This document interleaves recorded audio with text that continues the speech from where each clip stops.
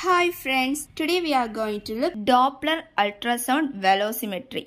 In that, we are going to look introduction, Doppler of uterine artery, Doppler of umbilical artery, Doppler of middle cerebral artery and Doppler of ductus venosus. Okay, let's get started. First is introduction. Doppler flow velocity waveforms are obtained from arterial and venous beds in the fetus. Blood flow velocity is measured by Doppler ultrasound, which reflects downstream impedance. Doppler velocimetry has been used to interrogate arterial Doppler and venous Doppler. In arterial Doppler, the umbilical artery, middle cerebral artery, uterine artery, and then venous Doppler, ductus venosus and umbilical vein. Let's go deep into arterial Doppler and venous Doppler.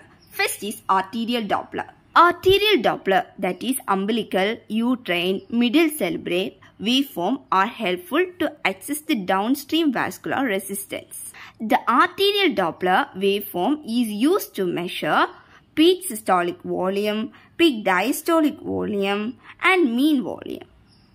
From these values, SD ratio, pulsatility index Pi equals S minus D by M, resistance index Ra equals S minus D by S are calculated. Next is venous Doppler. Venous Doppler, that is ductus venosus, umbilical vein. Parameters that provide information about cardiac forward function, cardiac complaints, cardiac contractility, afterload. Then fetus with abnormal cardiac function show pulsatile flow in umbilical vein. Normal UV flow is monophasic. I think you have some idea about arterial Doppler and venous Doppler. Now we can dive deep into arterial Doppler and then venous Doppler. Okay, Doppler of uterine artery. What is the role in Doppler of uterine artery? That is to predict pregnancy-induced hypertension in pregnant females. According to normal thing, the diastolic notch disappears by 22 to 24 weeks of pregnancy. For abnormal cases, this diastolic notch persisting beyond 24 weeks of pregnancy. The significance is it indicates the patient developing pregnancy-induced hypertension in future. In this graph, you can see the diastolic notch. Actually, in the left side, that is the systolic that peak, and then the right side is diastolic peak. In that, you can see one notch, that is the diastolic notch. Which the significance is, we can see pregnancy-induced hypertension may develop in future. Okay, next is Doppler of umbilical artery. The umbilical artery differs from other vessels in that it normally has forward flow throughout the entire cardiac cycle. During systole, heart will actively contracts, and during diastole, heart will passively contracts. This is told according to the resistance. If resistance increases, what will happen to the blood flow? Blood flow will decreases. And if the resistance decreases, what will happen to the blood flow? Blood flow will increases. As the gestation advances, placental impedance decreases and diastolic flow increases. How it is? As the pregnancy advances, due to progesterone, the peripheral vascular resistance will decreases. So, the diastolic flow will increases. This is for normal pregnancy. That is, in normally, the systolic remains same and the diastolic flow will increases. So, what will happen to the SD ratio? SD ratio will decreases. Here, the diastolic flow, as I told, diastolic flow increases due to decrease in peripheral vascular resistance. What will happen to the denominator, that is the diastolic blood pressure? It will increases. So, SD ratio will decreases, that is less than 3. We can look next into what will happen to uteroplacental insufficiency and or this pregnancy-induced hypertension. This placental impedance increases, diastolic flow decreases and SD ratio increases, that is more than 3. I think you will understand how this will happen.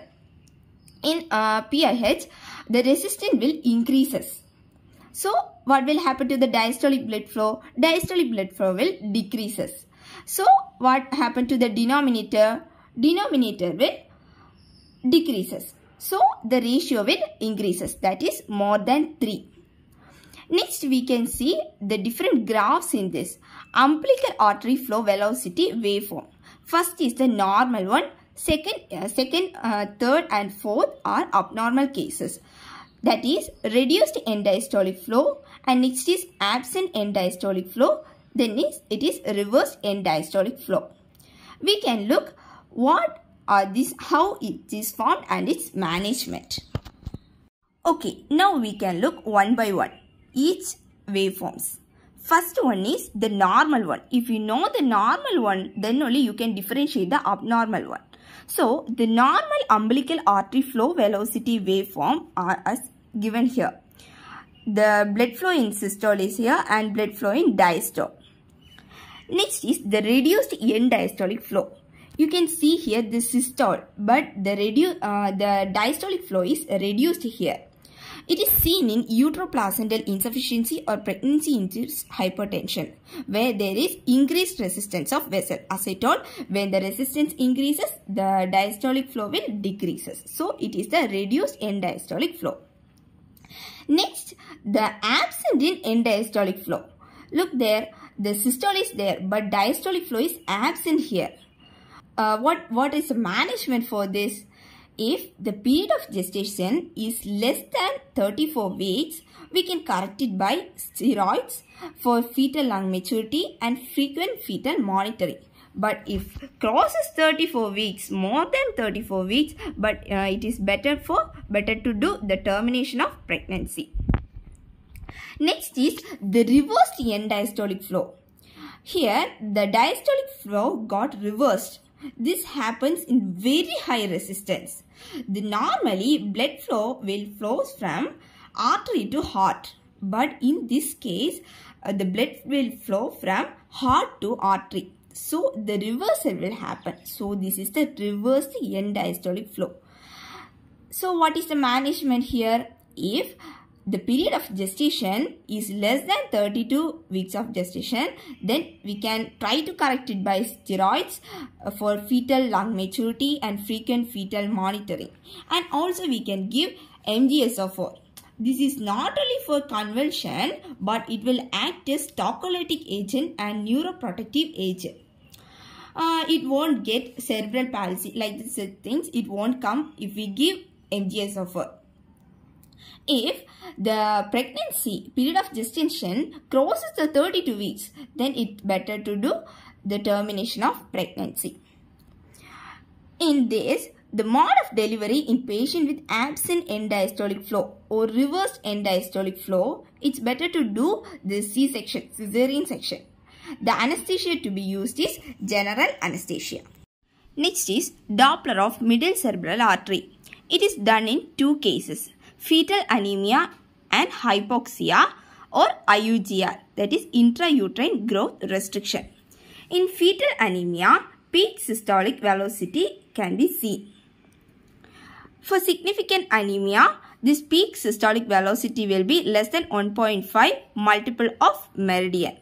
Here you can see the peak systolic velocity, that is less than 1.5. Next is hypoxia or IUGR. This will cause the redistribution of blood to brain, that is the brain sparing effect. The less resistance in MCA and more blood flow in diastole. What will cause for this? This will increase in end diastolic flow and pulsatile index. Here you can see the increase in end diastolic flow and pulsatile index. Now we can look Doppler of ductus venosus.